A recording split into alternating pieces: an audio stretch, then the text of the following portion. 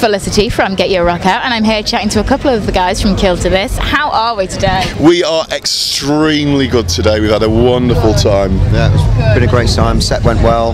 Crowd was great. Yeah, so brilliant. Fantastic. And it sounded spectacular from here. So sadly, I've not left this all day, but it sounded brilliant, and I've had so many people that have been coming in and saying that you guys smashed it. Fantastic. Yeah, it's nice to hear. The crew up there were really great. Helped us with our gear. We had a really great front of house guy, and yeah, it was one of those gigs where everything went really well. You get worried with a 20-minute changeover, but actually it was fine, and we really enjoyed it. Yeah, no, it was good. I wasn't really sure what to expect really, because it's my first. Yeah, well, it's my first gig with the band in the UK, so I had no idea what, you know, who would remember the band or anything. And as it turned out, quite a few people did, and they, you know, there was people who knew the words better than me, which was kind of weird but good. No, it's absolutely brilliant, and as like a first UK show goes, I mean, main stage Bloodstock, it's all right. Yeah, it'll do. Kind of hard to top that. It's absolutely brilliant. As Simon said from the stage, a festival like this, it's really about the music. It's not about the scene. It's not about posers. It's just really about the music and the love of music, and that's something that we're extremely comfortable with. We're not a band that's ever going to be a really trendy band to like the new band on the block or anything like that. But you know, people that are there for the music, then we're likewise of that frame of mind. Fantastic. And you know, I mean, you say that, but also it was quite a break that you took, really. But then, you know, I think I'm right in thinking that you've got something else coming out soon, and that maybe you're going to end up accidentally being one of these trendy young bands, because you've kind of, you know, you've done the Reformation, you brought out new stuff, and you might end up accidentally being one of these that people are like, oh. In vogue, you never know. Who knows? Things have happened, I suppose. Absolutely. Yeah, definitely. And there's nothing wrong with being a trendy young band. It's good. No, we were there once. But there seems to be a huge resurgence in kind of bands like yourselves that are coming back around for a second time around. I mean, what is it? Is it just a missing of the playing that then turns into recording because you enjoy it so much, or is it actually the scene is so strong now that you really want to get back involved?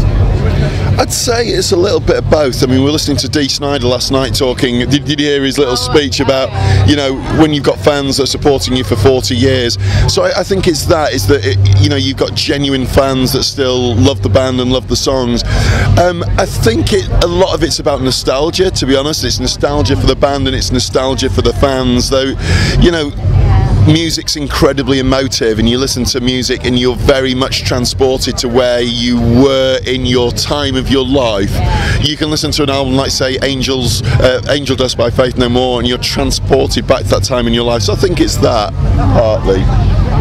Yeah, I'd agree with that. I think also it's just there seems to be well, from personally as well, it was I don't listen to any of the sort of old songs that I recorded anyway, and I suppose Mark and Jeff are probably the same. Then all of a sudden you just think, oh, I'll just put that Deviate album on again that I recorded like 12 years ago or 15 years ago or whatever, and then, oh, there's some quite good songs on there. In fact, that was what you said when you phoned me up, because he phoned me up and said, look, Jeff's been talking to me, and we're thinking about getting Kill to This back together, you know, because we'd forgotten that there's actually some good songs. And our old singer, you know, he's not interested, because he's moved on. He's not picked up a microphone for 15 years. So, you know, do you want to do it? And yeah, great. And I'd forgotten as well how good Kill to This was. You know, I remembered like one or two songs, and I put Deviate on and Trinity on, and I actually was telling Mark, and even the fourth album as well. I was saying to Mark, look, there's some good songs on that. And no, it's not very good, that one. And I said, no, that's good. Oh yeah, it is quite good, isn't it? So that's we've ended up the set's changed a little bit because of those conversations. And so, well, like with the new stuff that you're working on now, is it a nostalgic throwback that's an attempt to sound like previous stuff did, or have you just gone, sod it, we're doing exactly what we want to do right now? I think there's a little bit of both. I think it would be it would be a silly thing to just lose the sound that we had and just kind of like bring out a pop punk album.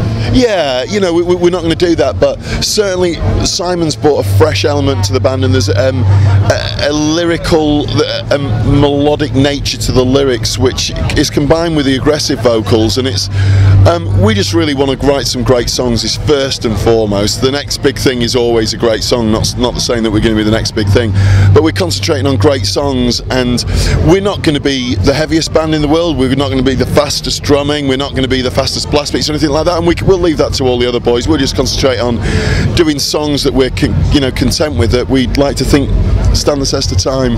Fantastic. And so you're definitely around for a little bit longer, right? Absolutely. Well, we've got a tour booked in October and end of October, early November, which we're adding dates to at the moment. We're going to announce that next week. But we're doing London, Bristol, Manchester, Huddersfield, Dundee, and then we've got another couple of penciled in at the moment, and we're talking about a Paris date as well. So yeah. Fantastic. Well, it's really, really great to chat to you. It's fantastic, and I'm so glad that today has been such a good day for you. It's been wonderful. The sun is shining. You've got cake.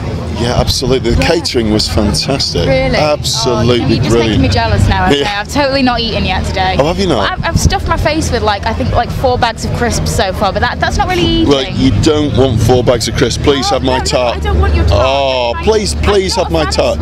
Oh, are you not? No, I don't really have a sweet tooth. Oh, really? Thank you for the offer. It's very kind. My pleasure. Guys, thank you so much. It's been a pleasure, and I'm sure that I'm going to see you in the bar at some point later tonight. I'm sure you will over the weekend. Thank you very much for your time and interest. Thanks a lot. Cheers.